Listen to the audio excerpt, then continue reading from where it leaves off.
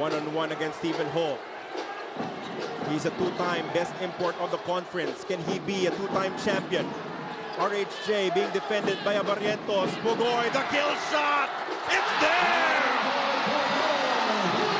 And once again, RHJ forces the switch. And with Barrientos on RHJ, you have to help. But Pogoy makes that big three. Another miss from Brownlee. The rebound for RHJ.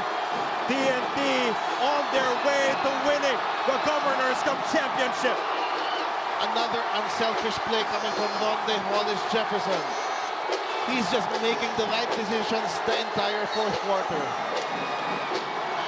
Foul given up by Stephen Holt. As TNT Nation is in celebration.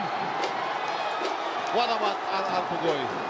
We did not talk about this guy the entire game, and then 3 3-pointers in the fourth quarter.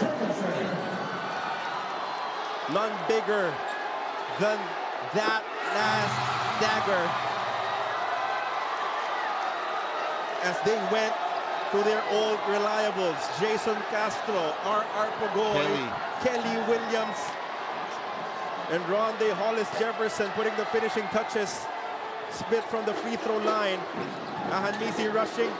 Barrientos looking for a basket. This is a prayer. Will not be answered. TNT defends the crown. They're back-to-back champions of the Governors Cup. What a moment here for Jason Castro.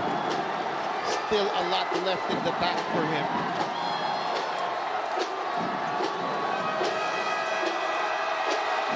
And he joins the ranks of legends. Sean Chambers, Justin Brownlee, Lamont Slaughter, Marcus Blakely. A title defense promised and completed by Ronde Hollis Jefferson. This guy just would not let TNT lose today. When they were down, he brought them back. When we were tied at 85 all, Ronde Hollis Jefferson made 4 straight points. This is a 10-0 wind-up here by TNT. So once again, it's the defense. Brgy Ginebra was at 74 entering the fourth quarter. Only 11 points, 9 of them from Barrientos. So TNT just, their defense really took over here.